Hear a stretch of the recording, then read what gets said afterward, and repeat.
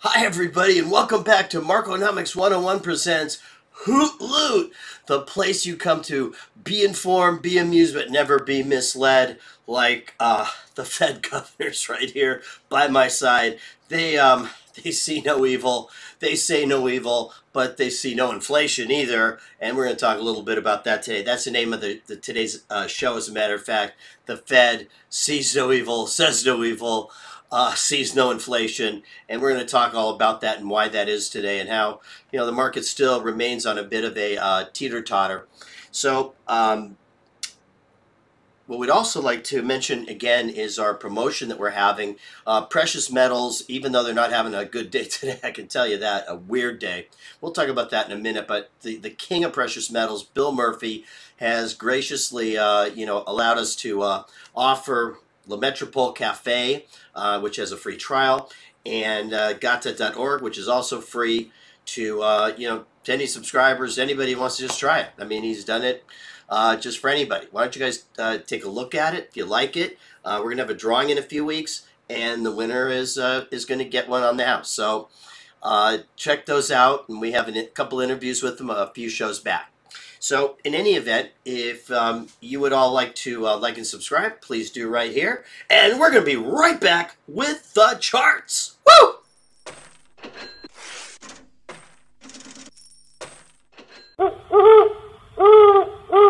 All right, welcome back, everybody. I know how jealous you must all be because I have a Hoot Coin t-shirt on, which is really cool. Before we get onto the charts, I want to show you some really nifty stuff here. Hoot Coin right here for you.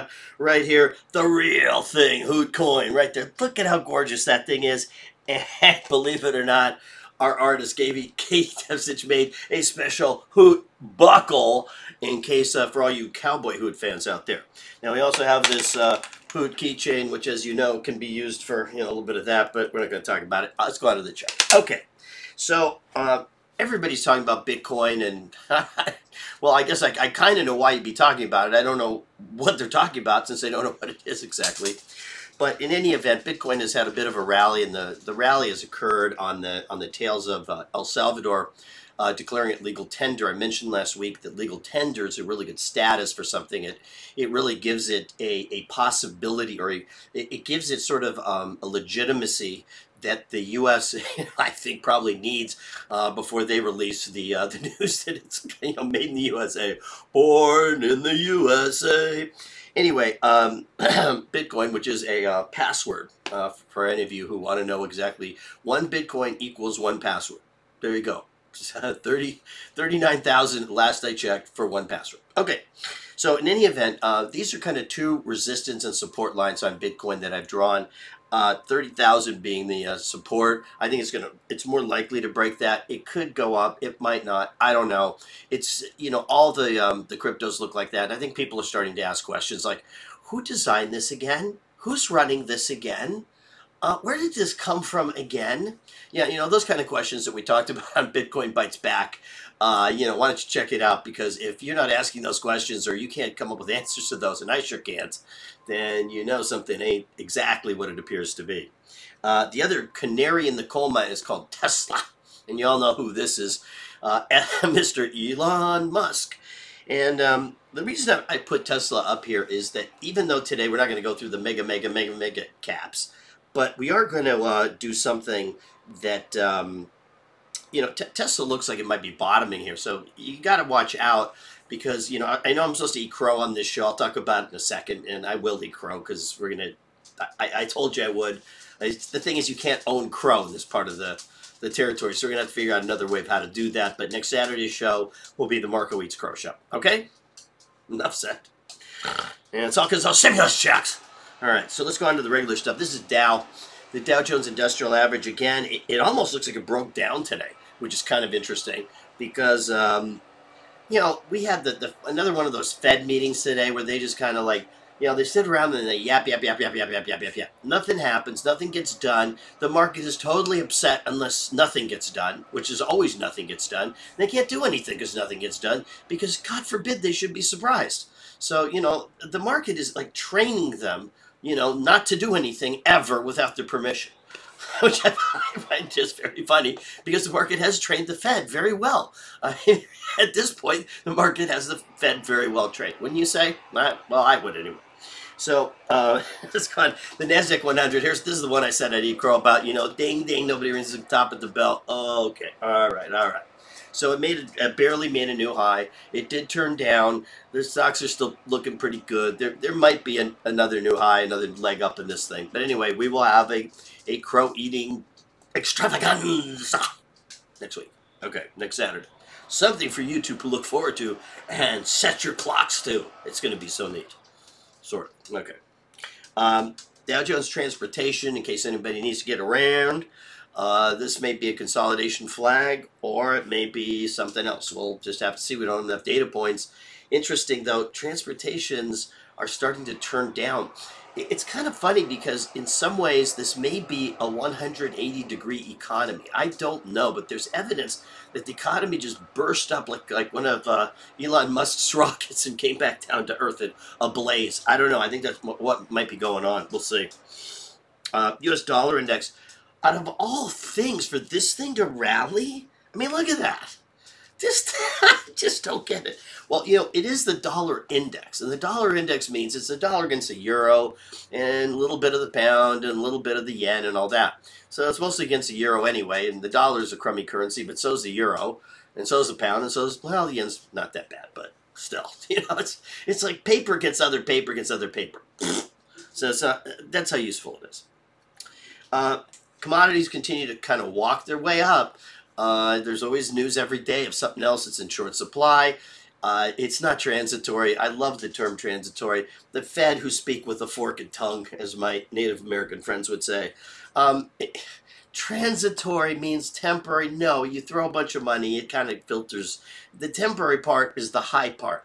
You know, the not temporary part is the getting off the money, you know, addiction part.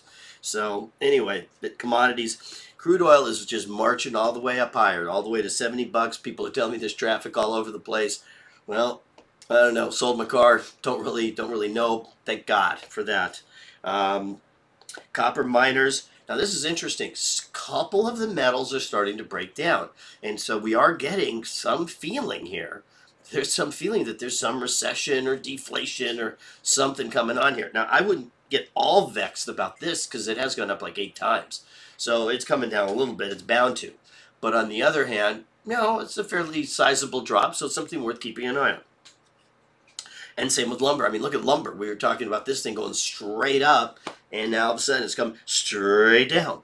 And that's what happens, especially when people start hoarding and making inventory profits and hoarding, thinking it's going to go up, kind of like Bitcoin, for example. You keep hoarding it and hoarding it and hoarding it. Well, you know, someday it stops going up, and then all of a sudden you've hoarded something that's falling in value. So we'll see. You know, it's kind of the greater fool thing. Where's one when you need one? Never when I need one, except in the mirror.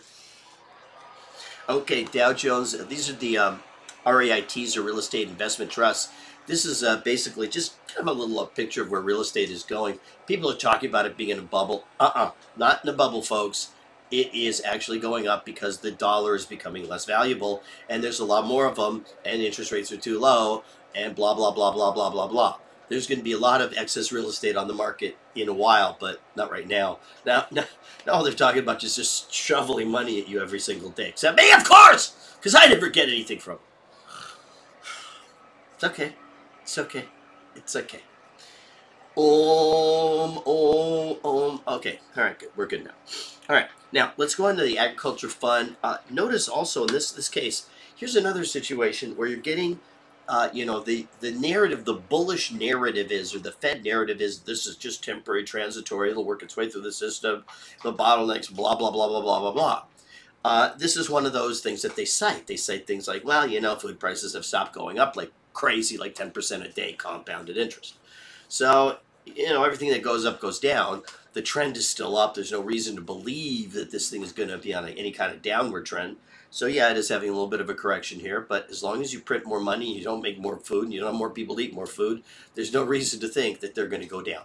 Remember, anything of limited supply, okay, is going to go up in value against anything of unlimited dollars.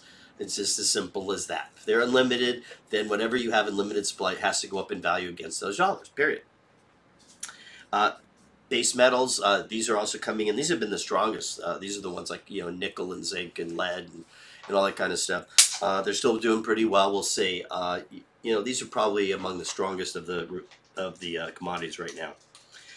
Platinum, it's kind of leveled itself out. It was rallying quite a while before. This was palladium, now flat. 5-year treasury yields. Now here's the interesting thing. Today, 5-year treasury yields on the Fed meeting, okay, the Fed meeting and then the Fed, conference are nothing. This is basically where they say, yeah, we think inflation is tame and temporary and the GDP will grow by 7% this year and blah, blah, blah, and everything is just wonderful. That's basically, what the Fed meeting today is all about. So 5-year treasuries, though, rallied like crazy. I'm a little surprised by this, but we'll see what happens. It didn't quite extend on to the 10 years as much. And as a matter of fact, they're about halfway. So it actually did extend to the 10 years. And here's the interesting thing. The 30 years, just a little bit, not as much, but they were way down earlier. The TIPS, though, these are the Treasury Inflation Protected Securities. Look at that last day. Look at that last day. I didn't even see this until, a few minutes before we went on the air. And if you look at this, a huge outside day down. And what does this say? I mean, when tips go up, then inflation is expected to go up. When tips go down, conversely is true also. So you had a huge shift in inflation expectations today, apparently, according to this. I don't know. I'm very much at a wonder about that, but we'll see. Gold, this one also, is not done well now. It was doing very strongly before. It's not done well now, but Bitcoin is not doing well now. So Bitcoin is not the reason. I'm not quite sure what's going on in here, but it's right around its 50% mark. And after the close today, the futures market, it was just getting blasted. So, again, these deflationary signs are like, what? I just don't know. I mean, that's why I keep telling you, don't get involved. Silver, too, has been hanging in there. I mean, they're not getting blasted. Gold was getting blasted a little bit. But, I mean, silver still looks like it's doing pretty well here. It didn't get blasted, but it's down a little bit in the, aftermarkets. Bank index is starting to curl over also, you've noticed. But, it's not looking too bad. It's still at a support area. Banks, banks are, no matter what happens with interest rates here, and all that, I think banks are going to do just fine. I mean, they're all buds with the Fed anyway, so what the hell? They're all going to do fine. Broker-dealer, and I same with the broker-dealers, by the way. Again, just kind of curling up toward its apex of its ascending wedge. If it ever gets there, I don't know. We'll see. JP Morgan is kind of a bellwether for the financial sector, and you notice it has curled over. It looks like it has peaked a bit. So we'll keep an eye on that. Citicorp, I put this in here because we haven't put in Citicorp very much, but look at how well it's done and how much it just broke all of a sudden. And that's kind of a weird sign that in the last couple of days there's been a PPI report and there's been a Fed meeting, that all of a sudden we've had these weird breaks in the banks here, 2 of them at least. The airline index also, I think, is kind of holding up okay. Remember, transportations are not doing too well. That's why we put it in there. Alaska Air is in around the top. Delta Airlines also in around the top. These are not good formations here. JetBlue in around the top, but also broke down. So you got a bunch of the bigger airlines that have broken down here. FedEx, which we have it on almost every time for a reason. This thing is the one that carts goods around. Well, they had broken up, and that's one of the reasons we thought the economy may be getting stronger here, because it looked all of a sudden it was rolling over. Now all of a sudden it's breaking down. So again, this is one to watch, and this is why I'm so confused. Here I'll give you the benefit of the wisdom of one of these guys here. Let me see. What do you think of the market? You're an ugly idiot. Thanks. Well, you're just jealous you don't have one of these, right? These hoot coins. Okay. So FedEx, kind of neutralish. Don't know what to think of that. This is UPS, also called PS, just in case you didn't know. We've shortened it to PS instead of UPS. That's my way of just saying UPS, One of my homies. Hey, did you see the PS truck? That kind of thing. In any event, this thing also looks like it's kind of rolled over. And given how central it is to logistics and all that, that's just very, very surprising. So got to keep an eye on that. And again, it kind of makes me wonder whether we have like an A top to the economy. You almost never have those. I mean, you have V bottoms, but you never have A tops. So we'll see. Caterpillar tractor also was very healthy until about 2 days ago. Very healthy. Look at that. Completely broken down. They're supposed to get all this infrastructure funding. Dow Holdings, here's another one that's kind of come down. Still above its trend line, though. And then, we have 3M. And that's also now starting to look like it's curled over, even though it looked like nothing could stop it. So, big oil. How could they be any happier than seeing inflation and prices go up, and their inventory in the ground is now gone up in value so much? Imagine how much Exxon is worth more today than it was worth, say, I don't know, last year at this time. Last year at this time, Exxon was probably worth, I don't know, maybe $90 billion. Today it's probably worth $700 billion just in asset value in the ground. So, I'm sure they're pretty happy about that. Big Pharma is never unhappy because they're always going up no matter what, whether we're too healthy and we need more of their drugs because we're too healthy, or we're unhealthy, therefore we need more of their drugs. Either way, we need more of their drugs, and so they're always healthy. That's what keeps them healthy. Our health, our need of drugs keeps Big Pharma healthy. You ever thought about it that way? I haven't. Okay, Costco. This one also just like came, broke down, came roaring back. Looked like there was going to be some kind of, a surge. The stimulus. I'm sorry about that. Stimulus check surge. I didn't get my stimulus check. That's why I'm still a little irked about it. But it's okay. Costco broke down. So again, this is a sign that maybe we have an A top. Instead of a V bottom, maybe we had a V bottom and an A top. I don't know. But it's kind of looking that way. CVS2. Look at that surge. All of a sudden, just a surge and then a top, So, again, and I've brought a number of these, like Nordstrom's. Surge, and then it's kind of curling over and a rounded top. So, I don't know. Target, this one looks pretty healthy to me, but, who knows? I mean, the other ones are, are mostly surging, and they're looking like they're coming to a top. So, anyway, thank you very much for tuning in today. I wanted to say that... Just mention again the special promotions that we have coming up is that one is that we're going to start for new subscribers. We're going to start having giveaways for some of these incredible gifts. I don't know if you have a girlfriend like my, well, never mind about that. But in any event, we're going to have those, and we're going to have some of these lovely hoot clothes so that when you guys are hooting around and say, hey, life's a hoot, you'll have this on. But thank you very much for tuning in. Please like and subscribe down there. Remember, we do have a special promotion for precious metals, the king of precious metals, Bill Murphy's La Metropole Cafe, and Gata.org.